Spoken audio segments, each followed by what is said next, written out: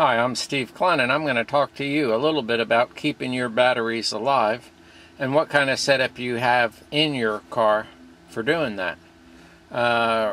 In this car here, we have 13 Hawker 2150 batteries, and I have two switches, one that I can go around and look at each individual battery. My number 13 is a brand new guy, and my other guys are all older guys, so I got a mixed bunch, and because of that, they need a little extra care, which I can give them because I have a way of looking at everybody and finding out who is falling behind and who is right up where he should be.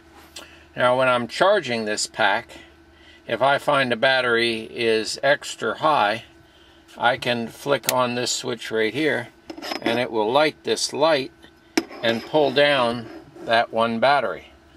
Now, of course, on the meter it shows it pulling down quite a bit, but that's just because the wires are so long to our system. It hasn't actually pulled this battery down to 10.5. This is the voltage we see by the end of the wire, all the wires and the other stuff that it has to go through.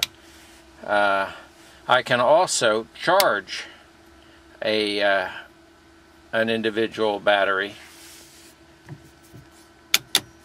up a little bit if I find one that's running a little behind. So with this system, I can keep my batteries balanced out, and I can also, while I'm driving, I will keep my eye on the worst battery.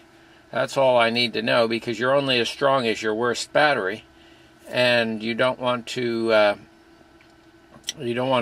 beat your worst guy up time and time again. By keeping our eye on our worst guy, we keep him in good shape.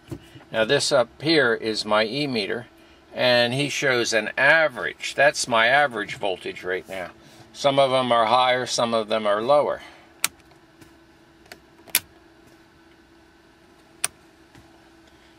But my average comes out to be that, and of course no two meters are ever going to agree exactly. The nice thing with the e-meter is it also shows how many amps we're using and how many amp hours we've used, so we get to know a little bit more about our batteries, how many amp hours we've pulled out of them and what state they're in.